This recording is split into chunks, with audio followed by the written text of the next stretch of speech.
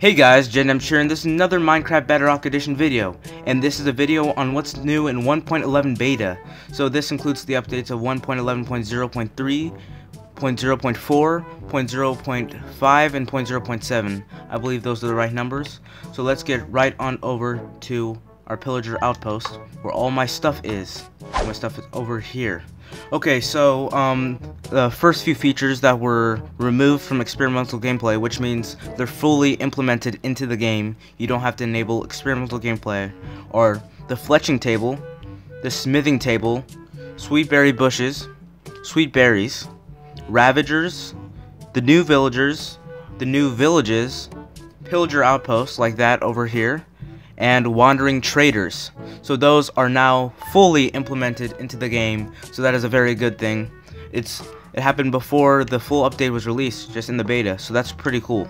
So one of the new features with campfires is when you use splash water bottle, you can also use that to make the campfire to extinguish the campfire, like this one right here. So if you were to put a campfire down like this, obviously the smoke is going here. Sometimes it's not working, sometimes you have to go up close to the campfire. I don't know why, but like if I throw it like that, it doesn't work. So you gotta throw it at like the right angle, just like right here.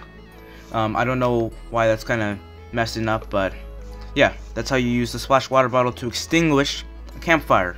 Also a new feature is with cats. Cats now respawn based on the number of beds in a village. So for every 4 beds, there is 1 cat.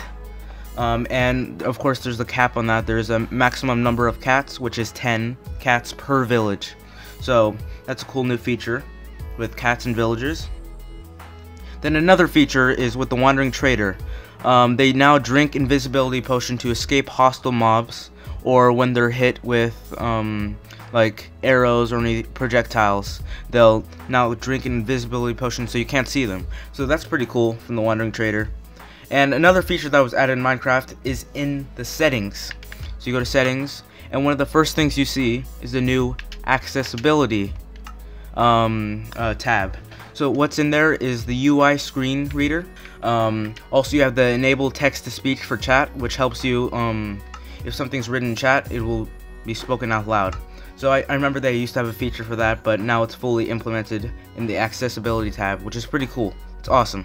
Also another feature, a cool feature, is with the bell. A bell can be used to direct nearby villagers into their houses. So that's pretty cool if you ring that bell. I'm not sure if I have one over here. Yeah, I do. Here, it's gonna be pretty loud. Might have to turn the volume down for this. It will direct nearby villagers into their houses. And the last 3 features that I want to show you is the new crafting recipes for the cartography table, fletching table, and the smithing table. They have all been changed for Bedrock Edition 1.11. So if you are to go to a crafting table, to make a cartography table, you need 4 planks, so just like a crafting table, and you need 2 pieces of paper.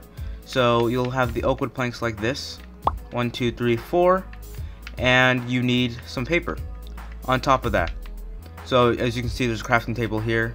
Then you go, sorry, I put that in the wrong place, so I'll move that. Put the paper right here, and you get a cartography table, just like that. So the same thing is with the fletching table and the smithing table, but I'll show you how to do them. So the fletching table is like so, but you need 2 flint and 4 planks. So I'll put these flint here, and you get the, I don't know why this isn't moving, fletching table. And last but not least, to make the smithing table, you need 4 planks, of course, and on top you need 2 iron ingots, just like so. Let's get there, and you have the smithing table. So those are the 3 changed crafting recipes. If you're still in 1.10, don't worry about those recipes. There's still the old ones you can use until you reach 1.11 and Java Edition. I believe they both have this. So that's pretty much it for this video. A little short video on what's new in 1.11 so far, because I missed a few of the updates, videos on those in the last month. So I wanted to just give you a brief overview of what was new, what was added in this update. So thank you guys for watching. Please like, comment, subscribe, and share. Thank you guys for 1,870 subscribers. I think I'm at 1,879. But thank you guys for that. I really love the support. See you guys later. Love you all. And Jed Nemch out.